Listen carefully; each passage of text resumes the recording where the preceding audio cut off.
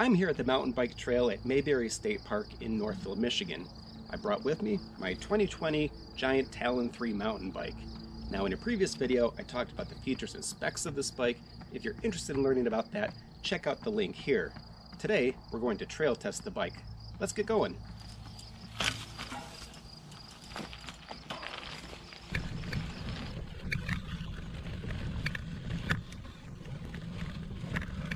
Not far into the trail, I realized I had made a grave mistake with the choice of pedals I put on this bike. The bike does not come with pedals when purchased new, which is typical for mountain bikes that are truly designed for, well, mountain biking. So like many people who just blew their entire budget buying a bike, I used the little money I had left over to buy the cheapest pedals I could find at my local Walmart. The inexpensive plastic pedals gripped my shoes about as well as wet bars of soap. Aside from that snafu, the bike felt great.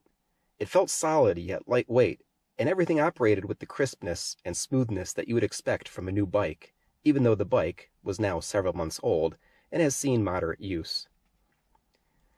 You may have noticed that I'm riding a medium frame bike, despite the fact that Giant sizing charts recommend a large frame bike for someone of my size. At 5'11" and 190 pounds, the medium frame bike felt perfectly comfortable. However, I did have to have the seat near its highest setting. By the way, I found the seat to be quite comfortable, especially with the help of my padded biking shorts. Now this bike is actually the bike my son rides, and he is 5'9" and 135 pounds. Although I'm comfortable on the bike, he seems to be an even better fit. I would say that if you're between 5'10" or 5'11", you could opt for either the medium frame or the large. But if you're 6 foot or more, go with the large. The shifting was buttery smooth from the Acera rear derailleur. The rapid shifter allows you to quickly skip several gears at a time when preferred. Now, this bike is a 16-speed bike with 2 sprockets at the crank and 8 cogs in the rear, and this works well, but front derailleurs on mountain bikes always seem a bit slow to engage and a bit clunky. The trend these days is to use a single gear in the front and 9, 10, 11, or 12 or more cogs in the rear. Yes, it's fewer gears, but in most cases, all the gear ratios that you will miss out on really are not needed. The 1x-gear set was not within my budget at the time I bought this bike, but it surely will be something I get next time around.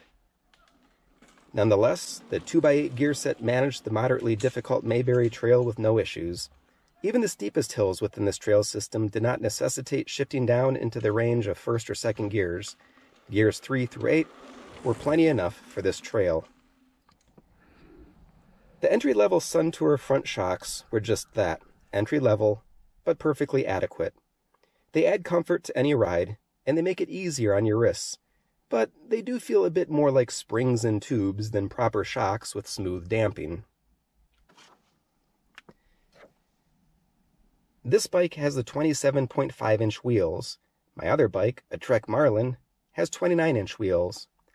On this tight, twisty trail, I found the 27.5-inch wheels preferable, but really, either setup would have been fine.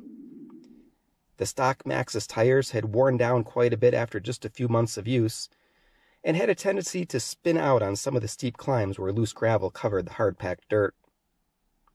The one thing I did have a hard time with was the extremely wide handlebars. While the wide grip provides for responsive turning, I encountered numerous tight squeezes between trees along the trail where a smaller handlebar set would have been beneficial. I had to slow down to safely navigate between the trees, and I don't like to slow down. So if you're riding on tight trails, you may want to change up the stock handlebars for something a bit more narrow. My one other gripe about the bike has to do with the rather cheap and bendy brake levers. This bike has never been crashed, but it has fallen over several times, and just a simple tip over was enough to bend the brake levers into fishhooks. Overall, the bike does everything you would expect a $600 bike to do, and it does it well. For me, a less wide handlebar, better brake levers, and grippier pedals is all I need to get this bike set up just right for how I ride. Well, that's all I have to say about the Giant Talon 3. Please take the time to subscribe to my channel. Ride safe, everyone.